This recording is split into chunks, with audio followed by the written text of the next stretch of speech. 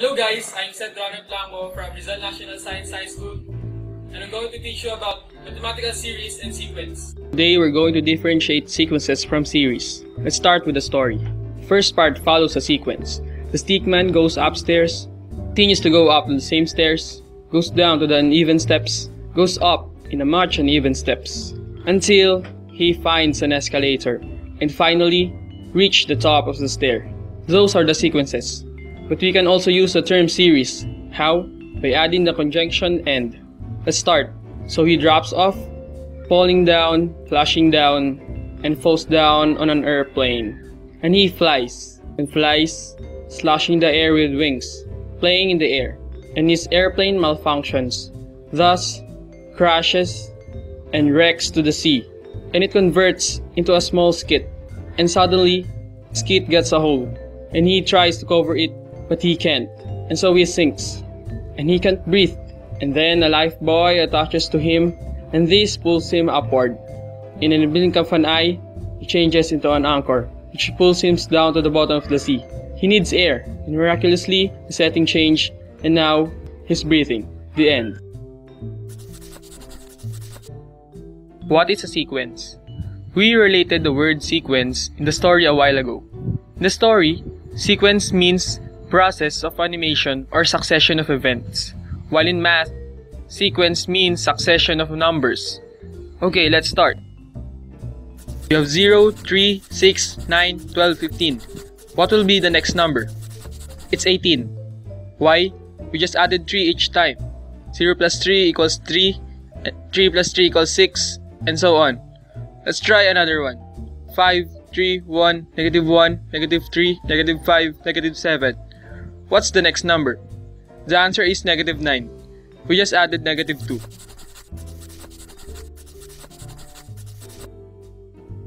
Moreover, the book definition of mathematical sequence is a list of numbers that change due to common differences or ratio in particular.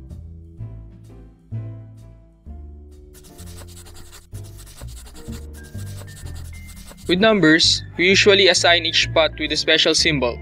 A sub 1, A sub 2, A sub 3, and so on up to any n term. A sub 1, A sub 2, and A sub 3 are called the succession of terms, so each of them is called a term. We have 1, 4, 9, 16, 25, 36. A sub 1 is equal to 1, A sub 2 is equal to 4, A sub 3 is equal to 9. The question, what would be the 10th term?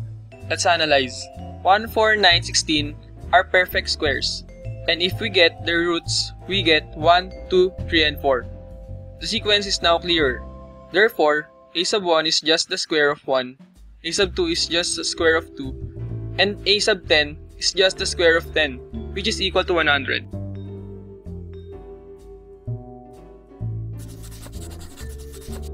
Let's move on to series. We also related series in the story. In the story, series means animation plus animation, while in math, series means the sum of sequence.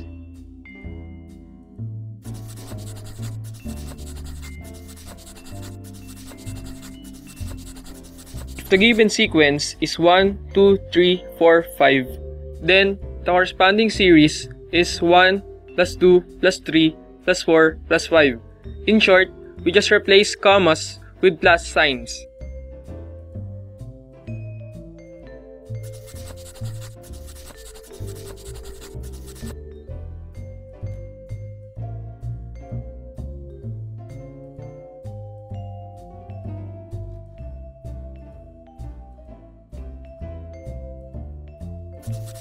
So, how are we going to let people know that we want to add up all the terms?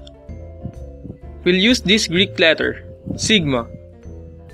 It's a capital letter S in the Greek alphabet. Think of it as an S for sum.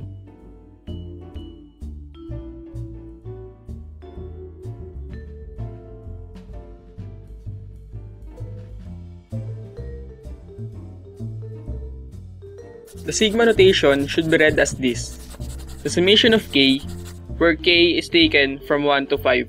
Here, 5 is the end term, k is the formula, I is the start term, K is the index, and sigma for summation.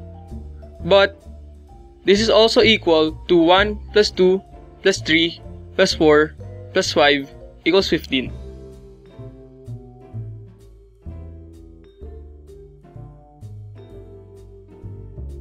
And that's the end of the tutorial. Hope you guys enjoyed it.